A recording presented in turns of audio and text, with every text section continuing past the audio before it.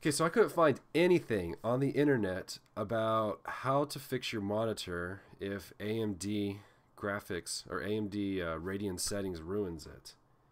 No one else seemed to be having this problem, so I'm posting it up on here for those of you who think that AMD destroyed your monitor and now you have to get a new monitor. And that's not the case. What happened is I went to AMD Radeon settings. I got this little notification that I can show you here. AMD Radeon settings has detected that one or more high DPI panels are connected to your system. Enabling virtual super resolution will increase your resolution and allow you to customize your DPI settings. So I was like, great, because I love playing with settings. So I went to my display, I hit virtual super resolution, and boom, there went my display. It went black. It would not recognize anything. All I got was a little icon that said input not supported. And I was so frustrated because I could not get it to work. If this has happened to you, don't panic. There is a solution. However, you are going to have to either buy or acquire a couple things. One, you're going to either need a new monitor, or you could use an HDMI cord if your monitor supports that.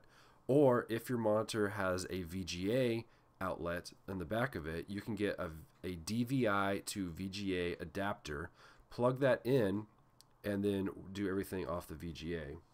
So when your screen goes black, you won't be able, if you were using DVI at the time that you did the settings, you're not going to be able to use your DVI cord at this point. In order to restore that though, what you'll have to do is either hook up your monitor through HDMI or VGA, or with a VGA adapter, and then you're going to go to Windows, you can go to Settings, and you're going to go to System, where is it? Let's see here. You're going to go to Updates and Security, okay, and then when you do that, you're going to go to Recovery, and you're going to hit Advanced Startup. I'm not going to hit it now because I think it's going to disable. If I hit this button, it's going to disable what I'm recording right now. So if you want more, what this does is it basically boots, it's Windows 10 version of safe mode. And before, on older computers, to enter safe mode, you usually hit like F6 or F8 on the computer during your BIOS screen, and that usually gave you the option of loading into safe mode. With Windows 10, it's a little different and it's a little less useful in my opinion, but you actually have to have a working version of Windows 10 in order to get into safe mode. Or I read, I think online, that you can get into safe mode if you have a media creation tool, like a USB that has Windows 10 on it, or a system restore backup disk that has Windows 10 on it. That should be able to get you into safe mode. So anyway, once you've done that, you can research on the internet. That's for a different, safe mode's a totally different topic. But once you've done that and you've entered safe mode, I would go ahead then and switch your computer back to the DVI that was not working, because at this point in safe mode, the DVI should be working, and you want to do all your settings for your display while you're using your DVI, not your VGA. So once you're in safe mode, unplug the VGA adapter or the HDMI cord that you're using and re-plug in your old connector that you were originally using. And while you're in safe mode, you're going to go to right click on your display, you're going to go to display settings, in display you're going to go down to advanced display settings.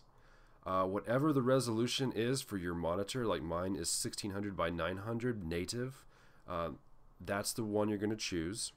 The problem for me was not actually the resolution. A lot of people said changing the resolution fixed the problem. For me, it was a little deeper than that. I had to go to Display Adapter Properties. I had to go to Monitor.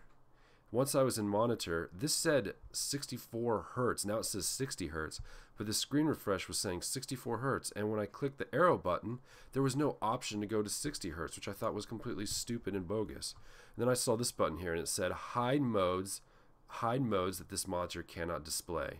So I clicked that checkbox, and then it said clearing this checkbox will allow you to select display modes that the monitor cannot display correctly.